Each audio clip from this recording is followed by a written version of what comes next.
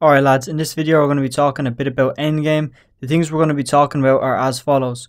Best endgame griefing strategies, best ways to tunnel, when to tunnel, what layer to be on, all this good stuff is what's coming up in this video.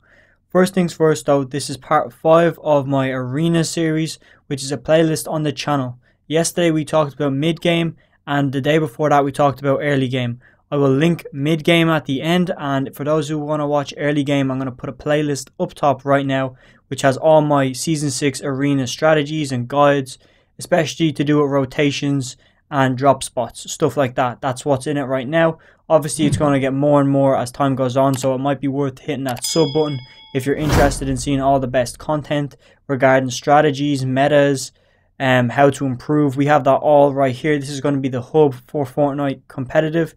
So moving on with the video, now that my intro is out of the way, the best endgame griefing strategies. So obviously this is, I guess, a double-edged sword. Me teaching them allows you to, I guess, be aware of them so you can use them when you see an opportunity to use them. But it also comes with the, I guess, benefit of being prepared for when other people are going to do this on you. Because obviously all of these that I'm going to talk about, these griefing strategies, have been around for a while, but most of the ones I was able to come up with are pretty new. So 2 or 3 of them is to do with the bow. Basically, if you're able to get a bow and craft it into like the explosive bow, I don't know how to get the explosive bow, but there is a flame bow. Sorry, why am I saying explosive bow? I don't even think there is an explosive bow. I'm tripping. The flame bow, when you make that and craft it, obviously I'm not going in depth on how to craft specific bows right now, but for the flame bow, when you do craft it, imagine that as a trio. Imagine one player. Man, imagine 3 people on a trio having that thing. Not even one. Imagine 3 people having a bow on your trio with a flame. And they just flame. Like, imagine how many builds you can grief and height you can pull down. Imagine when height goes to wood, how easy it is to pull them down. And that's 93 arrows in total you have with fire. That's overpowered, man. Same goes if you use the stink. The stinker one is even more overpowered. Imagine everyone on your team running that. Just 93 stink arrows ready to go, and if you can save them till end game, that's so overpowered, man.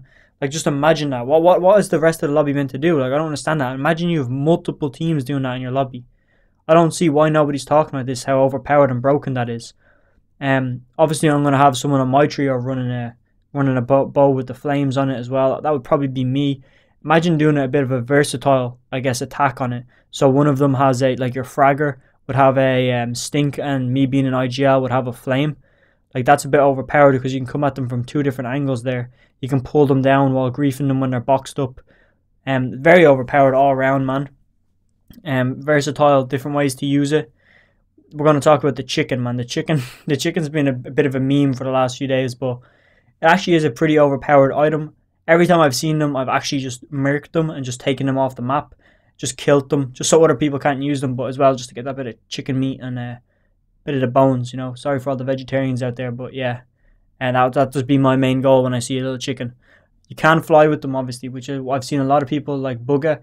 I think it was on his Twitter or Instagram, where he got his teammates in his trio to absolutely rally him with the Lamborghini, and he went flying in the sky the way you do, and he pulled out the chicken and used it as a parachute and came straight down on his opponent, man. It was overpowered. But imagine pulling that off at like high ground, you know, having one of your players, I guess, having a chicken. He can just get down off height. He can float on height for a bit. Very overpowered all around, man, if he needs to just get down. Obviously, I don't know where you're going to get a chicken in any game, but look, it's Fortnite, you know. People do be running around with chickens. Like, you can have one guy on your team running around with a chicken all game. Throw the chicken in a box when you don't need him. Where's he going to go, you know? People are smart, man. They'll think of something. But moving on. They're just griefing strategies I was thinking of. Obviously, you can still like trio with the drum shotgun or the primal shotgun. Imagine 3 of your teammates having that waltzing up to the same wall. What is it? What are you meant to do? It's just one of those seasons.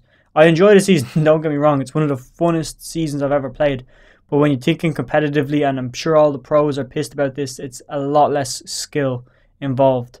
In certain aspects, it's a lot less skill. But in the likes of AOR and long range, it's a bit luck based, man, with the bloom and stuff. It's kind of just sad and annoying, but again, they're just some griefing strategies. We're moving on to the best ways to tunnel right now. The best ways to tunnel and the strategies to tunneling is basically very simple. If you know how to tunnel, I'm pretty sure everyone does. I don't need to go over that.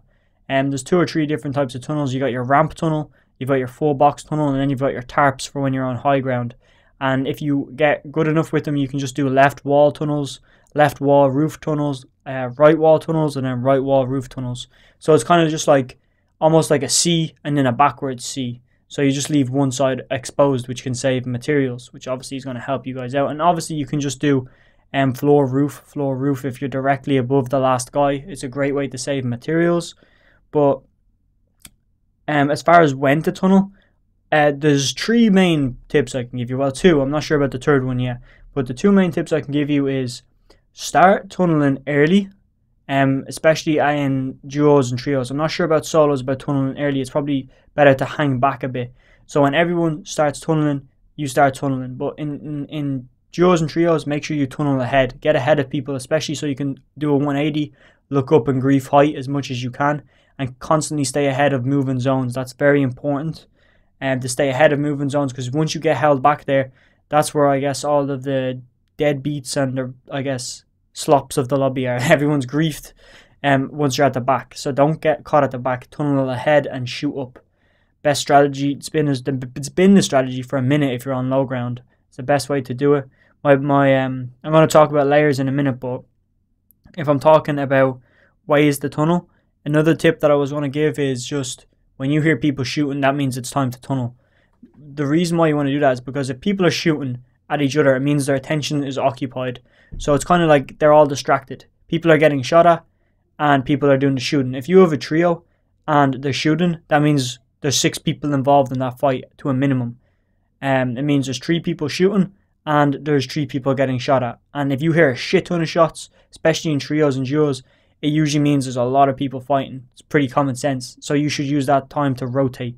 Very big IQ play, but not a lot of people think about it. It's very simple, but it's very smart at the same time. It's one of those simplistic complexities is what it's called.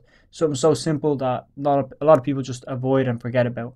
So you obviously have that strategy. When you hear shooting, time to rotate. People are occupied. You can apply that in any zone. If you're getting spammed in like half and half, you're getting beamed. Again, you can apply that strategy and just when you stop getting beamed and you hear them getting beamed, just rotate, get out of that position.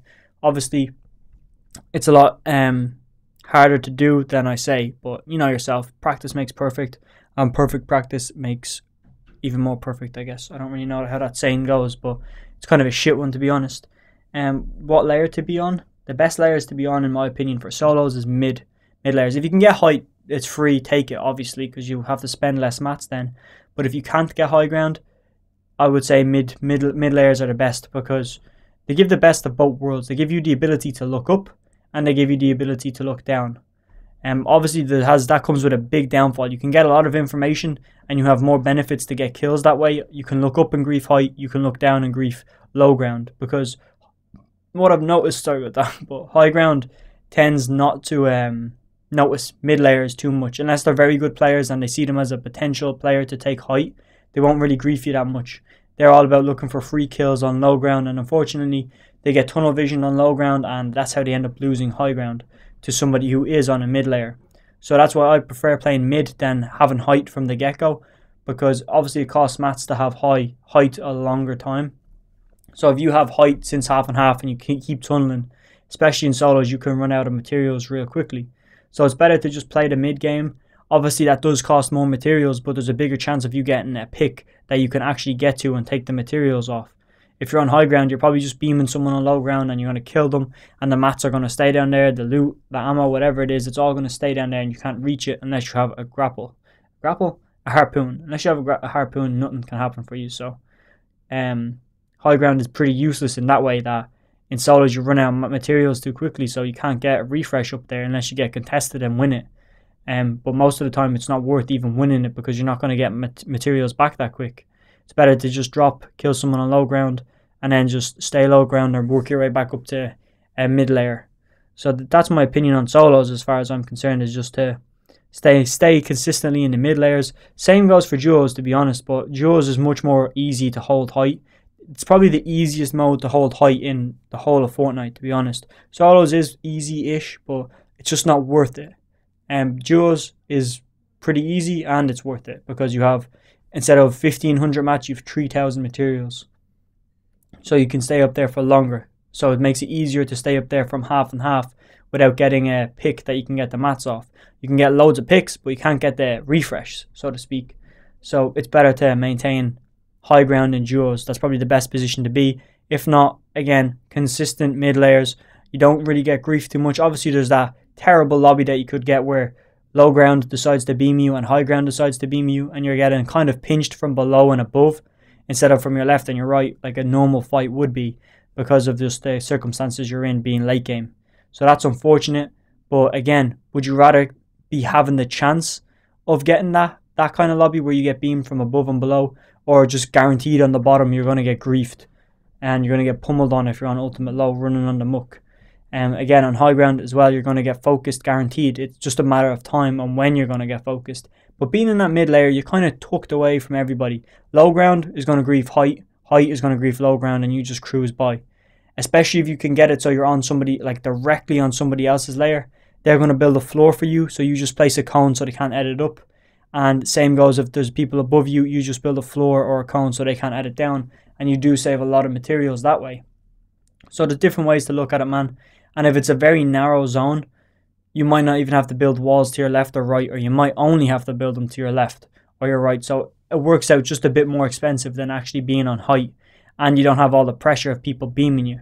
Because they say height is easier to, avoid getting beamed and stuff like that. Or avoid getting beamed, like avoid wasting loads of materials. But you don't see the fact that height gets beamed for like 5 to 6 minutes straight sometimes.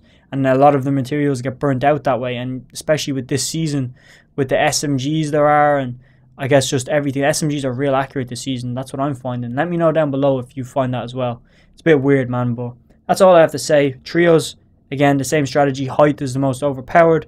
But again, if you can get a mid layer, it's better than being on the bottom. So I would say don't be second height, whatever you do. Don't be second height in trios, because trios tend to be a lot smarter, because I guess there's 3 brains on the team rather than 2. And then obviously rather than 1 as well. 1 brain, can't think of many players, but when you've got 3 brains on high ground, they will notice that, A, this could be a potential guy to take height. Let's not let him get height.